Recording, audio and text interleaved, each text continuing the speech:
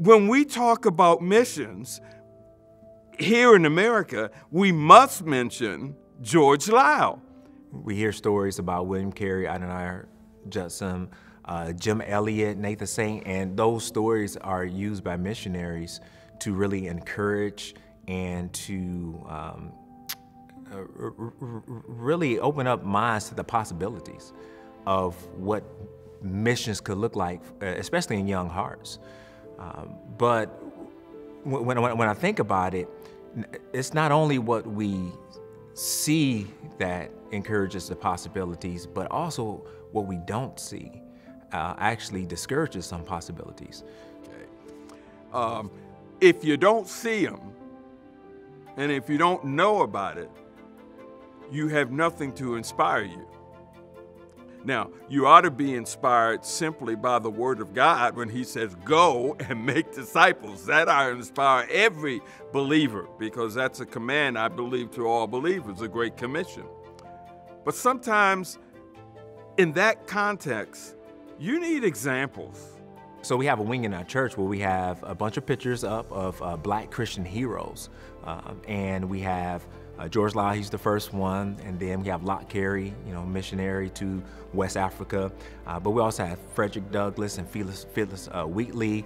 And what we're just trying to show our children, our youth, and the church period is that there have been people who look like you who have done awesome things for the kingdom of God. And what that begins to do, that sows those seeds of possibilities into one's heart to say, you know what, maybe the Lord might be calling me to go. Maybe the Lord wants to use me. And I think that's the big thing, that the Lord could use someone like me. If it was not important, why teach missions? You know what I'm saying? Why give any names in missions? You give the names of the missionaries whom God has used in missions to be an encouragement and to be an example and to help others go into missions. Okay, well, maybe we'd have more African Americans going into missions if we hear examples of African Americans leaving this land and going into a land they'd never been before. It really is a powerful tool to help bring up a new generation of missionaries from this church and from African American churches across the nation, especially when we think about the diversifying demographics of America and all that is coming for us. We can either be ready to mobilize this great diverse mission field, or we're going to be lost. We're right at a pivotal time, especially in regards to who will we be as the church. This moment presents a great opportunity because we know when does light shine the brightest, and that's in the darkness. The missions ministry of George Liele is so important to us because what you see gives you an excitement, and it helps to mobilize people because it's right there in front of your eyes. For that next generation of missionaries, we want to be able to sow those seeds into their hearts that say, you know what, I can go too.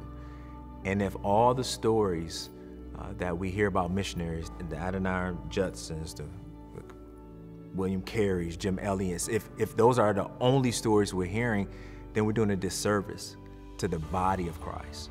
And by telling George's story, I believe we are more faithfully serving the body of Christ and giving African Americans and other ethnic minorities that vision of what could be the possibilities of the Lord can use me too to go and hit the mission field.